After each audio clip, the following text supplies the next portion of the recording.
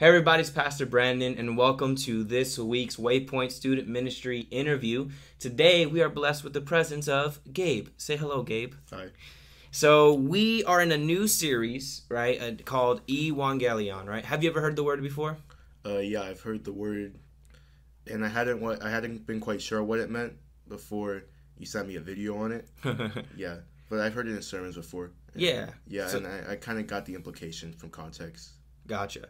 The closest I ever heard of that word actually prior to that video I showed with you, and I think I've heard a little bit in like other sermons in Christian circles, was Evangelion, the anime. And so I know there's a lot of like biblical references and things like that. So that's the closest I ever got to it. And that's even where we get the word evangelical, evangelists. I don't know where the V came from, but if we looked deeper into the studies, I guess we could figure that out. But the other word for Euangelion is gospel, right? And you know what gospel means, correct? Yeah. And so where have you heard of the definition or the meaning of the gospel? Well, definitely from people who have talked to me about the Bible. My dad, definitely, he's told me about the meaning of the word gospel, and just also pastors and sermons, things like that. Nice. I think I first heard, like, I'll hear the gospel, and usually when you hear the word gospel, then you hear what it means, the good news. And there's books that are called the Gospels, right, in the New Testament of the Bible, because all of them are just different takes of the good news, which at first glance, I thought they were just telling the same story over and over. But if you look through the Gospels, Matthew, Mark, Luke, and John, you can see that there's somewhat different perspectives, right? And that's even what, like, crime investigators and police officers and, detectives, what they'll do is when they get people to talk about what happened. The word's escaping me. What's the word? Like eyewitness accounts. I feel like there's another word for it that's just going over my head. But when they do that, they compare the stories. And if they're extremely accurate to one another, something's up. That's just a made-up, thing. Because everyone can experience something slightly different.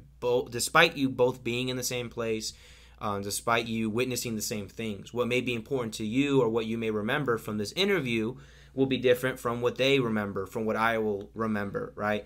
I know when I listen back to these audios for editing the video or some podcast stuff I'm working on, I'm like, I totally forgot that was said and done. Sometimes it can be a little scary. It's like, oh my gosh, my memory's not as good as I think it to be, right?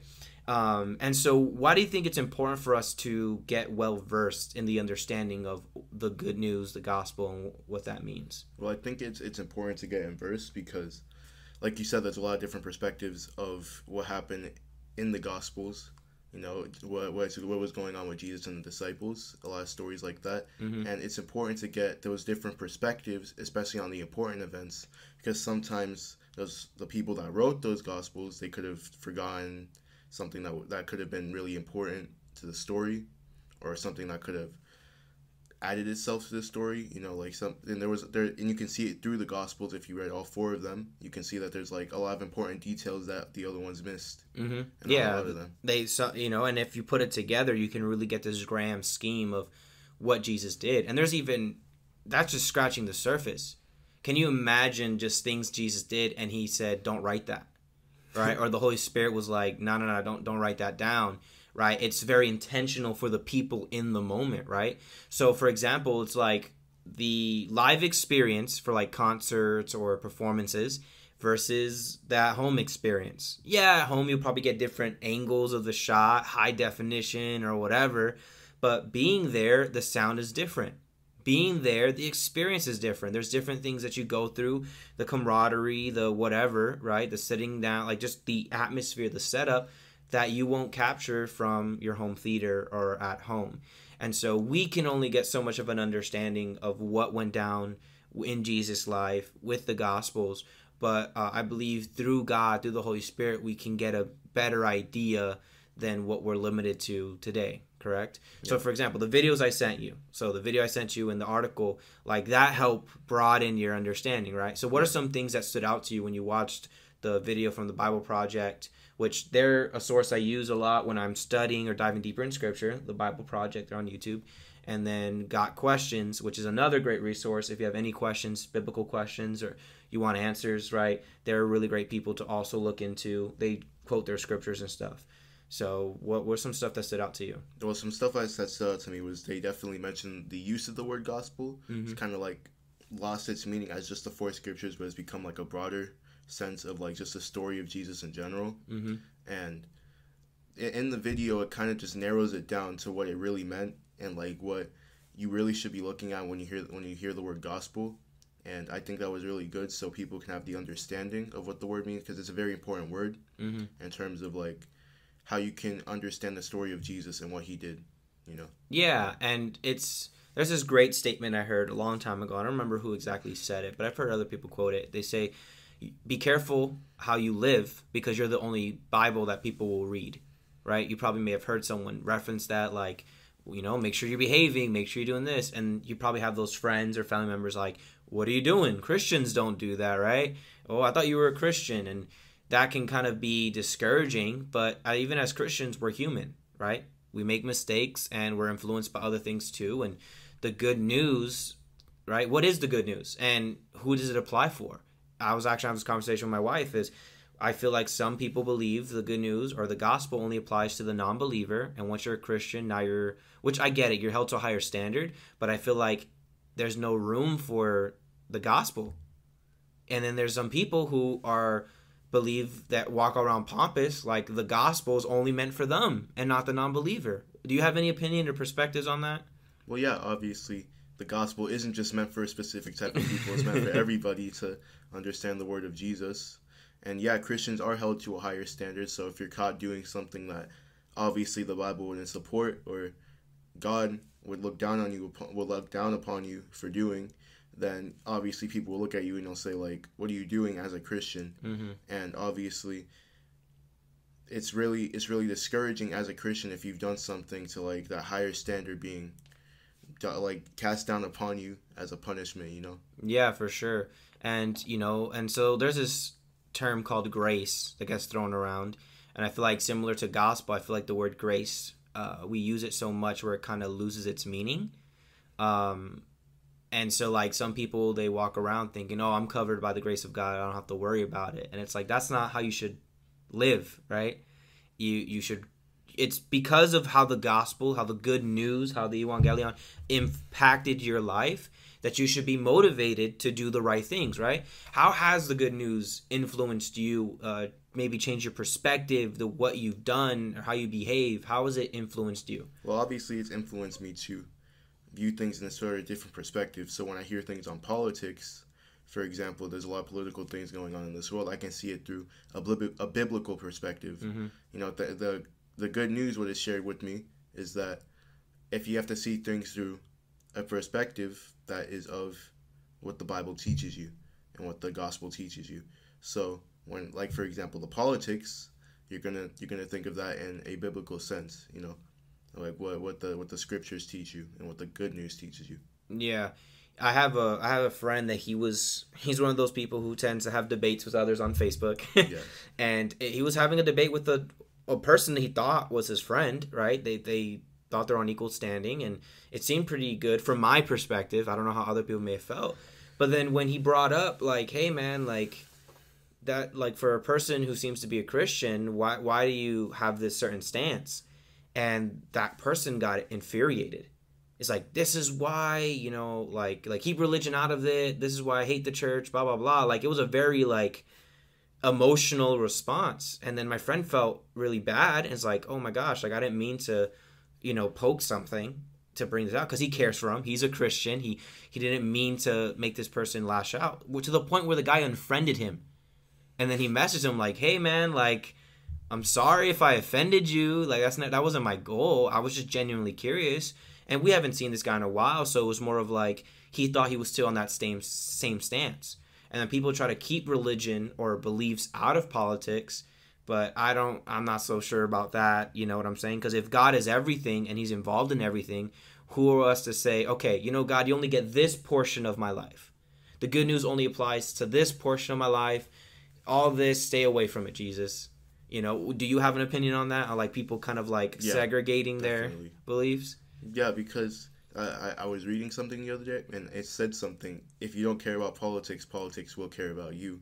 So if the politics will care about you, you're forced to have a perspective on it. It's unfortunate, but that's how it works. So if you want to keep a grounded level on politics, I believe that you have to also have that biblical perspective and what the Bible teaches you, but not just pick and choose what you want to talk about. You have to read through the entire thing, because the Bible has different perspectives on things, and that's why you should read through it and take it as the gospel, but also take it as a basis. You know what I mean? Yeah, a foundation, something to build upon. I remember growing up when I was like your age and stuff. Some stuff that came to mind was people would say the Bible contradicts itself, so I'm not a Christian. Like, oh, the Bible condones this like rape or all these other things, and I'm like, what? And I read these stories, I'm like, just because it's mentioned in the Bible doesn't mean the Bible says do it. It was talking about how imperfect humans are. It talks about what happens when you have hate, when you're raised in a certain environment, when you're influenced by certain things. That's their culture. And God was saying no to this or no to that, right? Like the whole anti-hero sermon series that we just finished up was talking about people who had misconceptions of the good news or of God and how to go about it. So as a teenager, right, how important do you think understanding different perspectives are? Because you live in a different age than I did. The internet is right in your fingertips all the time. I had a flip phone. I had to type numbers to do that type of tech stuff. I didn't have such access to these things to be constantly influenced from the outside world. So how have you traversed through it? What are some tips or advice for others watching? So what I've noticed through like teenagers, from what they do when they browse the internet and they try to form a political like ideology for themselves, they kind of, when they see something that convinces them, I've been victim to this too, when they see something that convinces them, they follow it. So like, for example, you're going to see something that like you disagree with, and you're going to see someone like proving that thing right, or like, you're like, man, yes, they disagree with that too, and they did it so eloquently. And like, you're going to follow that really quickly. You're going to hop on that, right? But what I think is important for the teenagers to do is that you need to find what really is involved and what you did, because like you can't just be so quick to hop on it. Yeah. And just form your ideology from that self. You have to form it through multiple perspectives and of course opinions. So yeah, like I noticed that a lot. And and I support it. I totally believe, even you've heard me say it to you guys and those who are listening who've been able to be here before COVID. I'll be like, hey, take what I say with a grain of salt, search it up yourself, right? And I'll challenge you guys to just read it, because I don't want to just teach you theology. I don't want to just teach you certain things. I want to teach you how to go about things, how to process, how to be a thinker, how to challenge, how to do your research, right? To then form your argument, to form your belief, because people are going to challenge you. People are going to come after you and come against you. And the gospel is a core element to our Christianity, to who we are. It's a core basis, but it seems like the pro-life, pro-choice debate is become the main basis. It seems like do's and don'ts have become the main basis of Christianity, right? Our opinions on drinking or opinions on homosexuality matter more than what the good news is really about. And it's for the homosexual. It's for the racist. The gospel is not limited to us good people, or which none of us are really good. It's not limited to us believers or non-believers. It's for everyone. Hey, there's a God who loves you, who wants to just wreck your world for the best, who genuinely wants to have a relationship with you. Jesus died on the cross for you. And as we continue this series, as I interview other students and other people, as you'll hear these other sermons, like the first one was more about the prophecies, right? And how Jesus was fulfilling these prophecies of the good news. It wasn't just that Jesus did something. I feel like we don't talk much about, hey, the Jewish is like sacred texts and their stuff talk about things that the Messiah is going to do. And Jesus hits these beats. So with kind of one of my final questions for you is, what's your thoughts on that? Like hearing about the prophecies in Isaiah versus, Jesus meeting those prophecies. I feel like, the Jewish people obviously don't believe in Jesus. They still believe in the Old Testament. But like, it's weird because you could see the Messiah right in your face, the thing that Isaiah prophesied. And these people still didn't believe it. A lot of them didn't believe it. They had him. They don't believe it to this day, 2,000 years later. It's wild. Yeah, and like it's crazy to think about because he did hit those beats. If you read the Old Testament, what Isaiah prophesied about, you will see that like he hit those beats, and people, Jewish Islamic people, they'll see that, and they still don't think Jesus is who is the Messiah. Yeah, they treat him as just a prophet. Yeah, or as just a teacher. I've had some conversations with Islamic people and even some Jewish people, and they're like, "Yeah, Jesus existed. Like he was real. He was a good prophet."